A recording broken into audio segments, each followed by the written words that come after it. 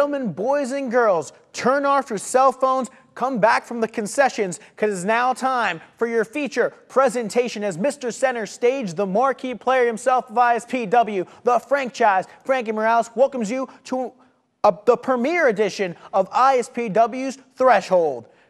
Now you may be wondering why this is called Threshold, and aside from the usual, because wrestling moves, holds, maneuvers, there's the fact that we're reaching the edge, the climax, the limit, the verge of the countdown that is to Summer Rumble 2009, Saturday, July 11th in the 3-2 Count Athletic Facility in Freehold, New Jersey. This momentous event will crown a new ISPW champion in a 20-man Rumble that is main eventing in the show after the retirement of Danny Inferno, and we invite you to experience the difference firsthand that night. Now, you may be wondering now, Frankie, what do you mean by experiencing the difference? Well, let me put it into perspective for you. On this side, you have those guys that tell you to cross the line. On this side, you have those guys that tell you anything can happen. In front of me, there's those guys that say, hey, we take no prisoners. And then behind me are all the guys saying, hey, we can also wrestle. We're also tearing up the charts. No offense to those guys, but what are you doing that's different than ISPW? I mean, we don't just patch together people and throw them into the ring. No.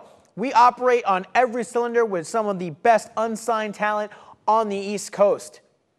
We bring you comedy, suspense, action, thrills, cliffhangers. Did I mention excitement? Because I'm excited right now. I probably mentioned it twice.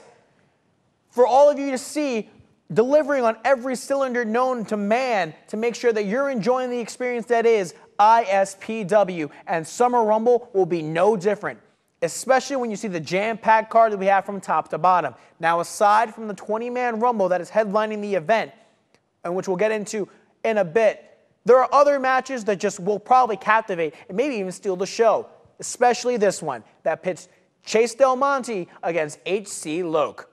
Now, Chase Del Monte made his debut at ISPW's Highway Robbery in very impressive fashion by defeating the Escort in the middle of the ring with moves I don't think I've ever truly seen before. Encounters that are more impressive, to say the least, which earned them the nickname from me at the announce table as the inspiration for innovation. And if you ask me, he's our difference maker right now here at ISPW.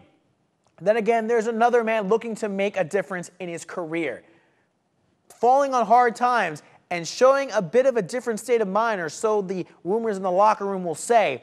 H.C. Loke, the former ECW veteran, is looking to win back his pride. The last time we saw this individual, he was hired as a hitman, so to speak, for general manager Nicholas Nice, in which he tried to take out Nunzio and didn't come out successful on that end. What is there left for H.C. Loke to do but to gain back the streak he once had, and showing the definition of extreme against Chase Del Monte? Given the two, just look at the two. They obviously show a different characteristic between each other. The harder street-like edge of H.C. Loke and the more freestyle, kind of living up the mentality of how he wrestles Chase Del Monte.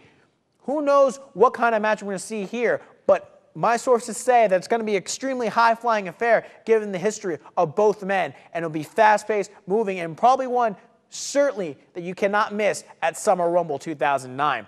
And speaking of matches you cannot miss, the last time these youngsters stepped into the ring, they pretty much stole the show and broke up a tag team known as Danny Doring and Christian York. I'm talking about New England's Logan brothers. Straight out of Boston, these guys have made a name for themselves in the tag team ranks up and down the East Coast, and they're bringing it back to ISPW as they return to take on Saint Stronko and Maurizio Bokara.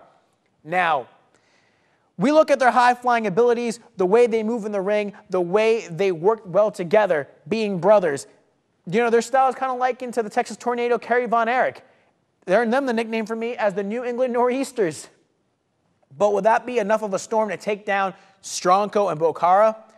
Let's talk about them for a bit. Stronko is a former OVW talent, Ohio Valley Wrestling, the same organization associated in breeding the talent that comes up to the WWE. And he wrestled alongside Vladimir Kozlov and Santino Marella, as they're now known in World Wrestling Entertainment. That's a pretty impressive resume for Stronko, a Russian with an attitude, a former amateur wrestler background, with a former amateur wrestling background. This guy could probably maul you apart and probably ground the high-flying work of the Logan brothers. And while we don't know much about his partner Bokara, I'm pretty sure probably the same could be said. I mean, they're probably cut from the same cloth and looking to tear apart the Logan brothers limb from limb and making sure that all the girls who are oohing and eyeing over them don't see many more limbs to ooh and ogle over. I mean, this is a true battle of David versus Goliath in the sense that is speed, agility versus power and strength. What comes out of this match, who knows? But it's certainly going to be an impressive affair of styles clash, not too much unlike the one that we just previously mentioned.